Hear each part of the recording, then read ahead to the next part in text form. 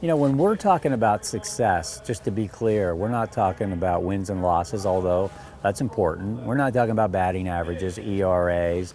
We're not talking about any of the things that a lot of people measure success by. When we're talking about success, we're talking about developing people.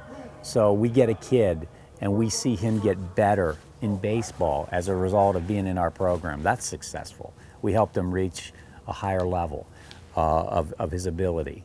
As a person, we see a kid come in shy, introverted, doesn't shake your hand, doesn't look you in the eye, and when he's done, he's on the stage doing a little speech at our banquet, and we go, wow, where he was and where he is now, that's successful.